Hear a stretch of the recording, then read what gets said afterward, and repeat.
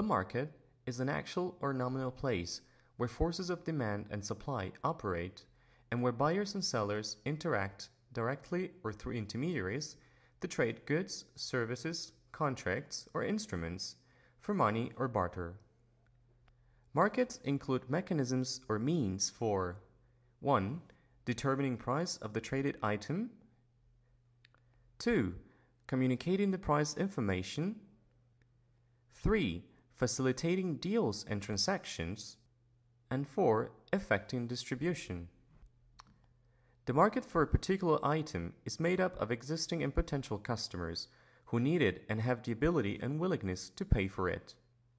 Further definitions are market as a meeting together of people for the purpose of trade by private purchase and sale and usually not by auction, or market as a geographic area of demand for commodities or services or a specified category of potential buyers.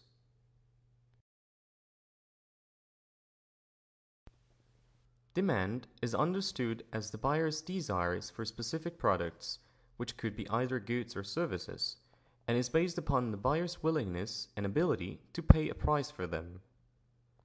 Several elements have an influence on demand. Among them we have the price of the good purchased, the price of complementary or alternative goods, the consumer's income, the consumer's own expectations, the quality of products and services offered, the flexibility or inflexibility of demand, and the consumer's needs.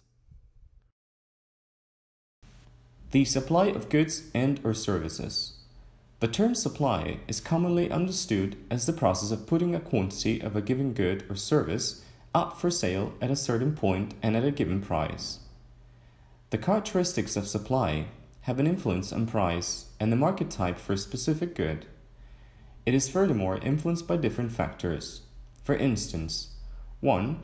The production costs, price of raw materials, cost of technologies used, cost of workers' wages. 2. Technology. Top quality technology may entail initial higher expenditures for research and development, but then it drops production costs and increases supply. 3. The prices. 4. Governmental policies. The abolition or decrease of customs duties brings an increase in the supply of exportable products. A need manifests itself when a fundamental necessity is left unsatisfied. These needs are classified according to the Maslow's hierarchy, as the scheme shows us.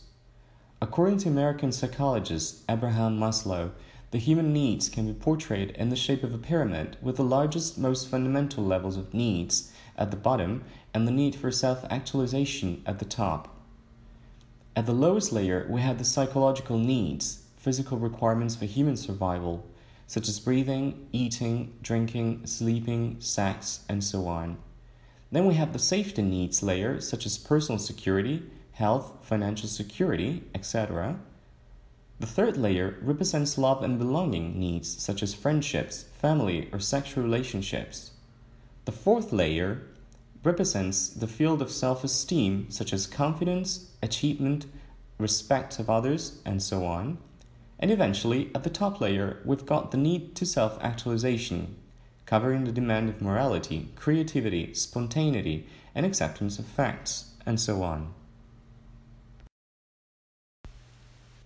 Human desires are identified as a specific longing for objects, persons, or outcomes useful to satisfy specific needs. Desires are influenced by external factors such as culture, religion, etc. The marketplace as seen through an economic perspective. The market, as explained before, is the gathering of demand and supply, and therefore of buyers and sellers. In macroeconomic and microeconomic terms, the market is regarded as the meeting point between demand and supply.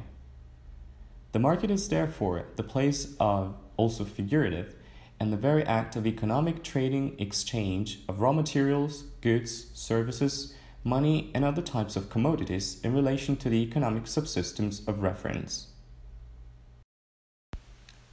The market through a marketing perspective. The market is seen as a system made up by the whole of potential customers interested in a product, a good or service, offered by a business. Customers therefore can 1. Afford to buy the product through an income, 2. Get access to the product through delivery channels. Here it's important to introduce in a broader sense two kinds of market.